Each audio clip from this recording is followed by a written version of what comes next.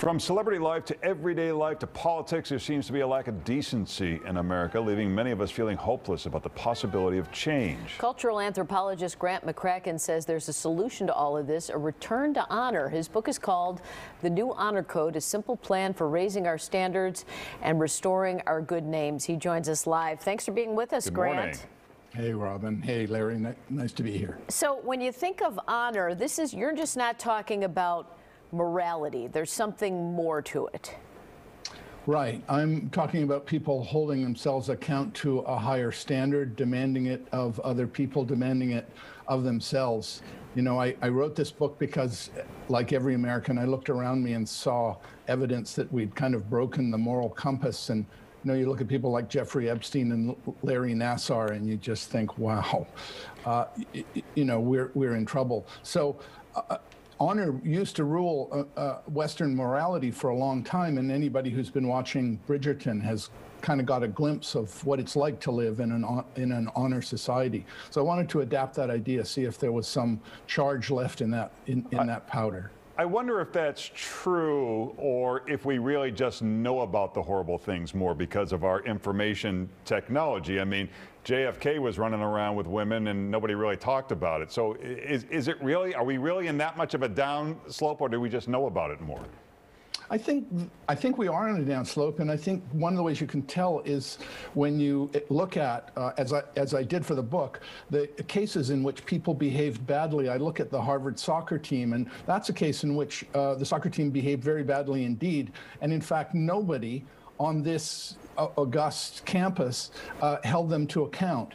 And that suggested that somehow bad behavior, you know, a generation ago, the president and the dean would have gone into orbit, and the reaction this time round was much more subdued. So I think we have evidence that, in fact, we protest bad behavior.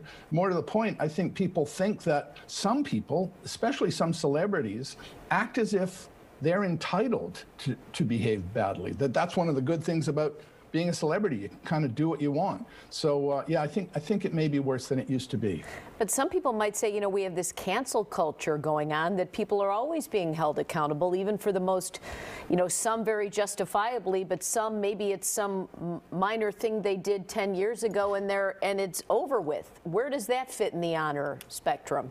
Sure, that's a great question, Robin. I think there is a kind of hypervigilism going on here, where people are looking for any simple departure from the new orthodoxy. That's not what I'm talking about here. I'm talking about departures from morality, and that's when people do things that really violate the expectations we can have of them when we understand the role they have been assigned as a teacher or a parent or as a spouse. There are certain rules in place, and I think we can find those out and dust them off and reassert them as ways in which we can reasonably expect people to behave. Yeah, well, the concept of honor seems simple, but as you sort of alluded to, I think it's a skill. I mean, I don't think people are walking around thinking they suck.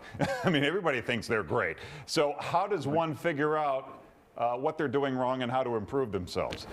Yeah, I think it's a question of looking for clarity and consistency and a kind of courage, right? Where people say to themselves, okay, you know, what you can use, you know, if for lack of any other rule, you can use the golden rule and say, how would others have me behave?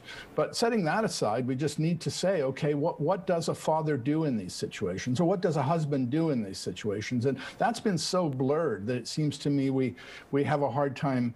We're no longer ruled by morality in the way we used to, but it's not a very complicated business of reasserting that and returning ourselves to a certain clarity. So does that just fall on parents going forward, and our generation is kind of, you know, yeah.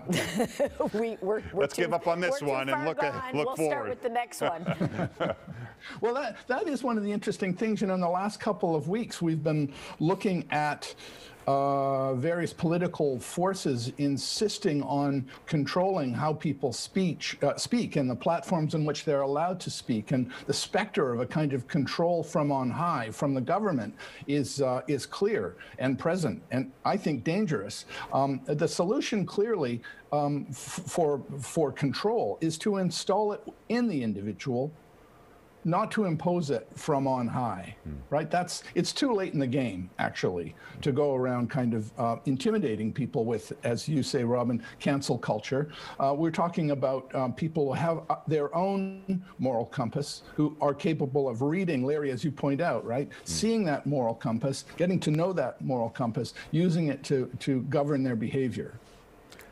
All right, the book is The New Honor Code, and you can follow Grant on Twitter and at cultureby.com. Do I have that right, Yeah. Grant?